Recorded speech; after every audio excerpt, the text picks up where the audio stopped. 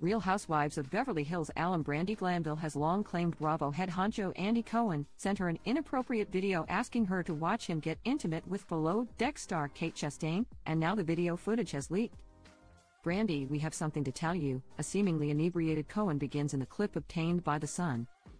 "We're effed tonight and we're gonna talk about you the whole time." When Chastain throws out the word threesome, Cohen agrees, stating it's kind of like a threesome.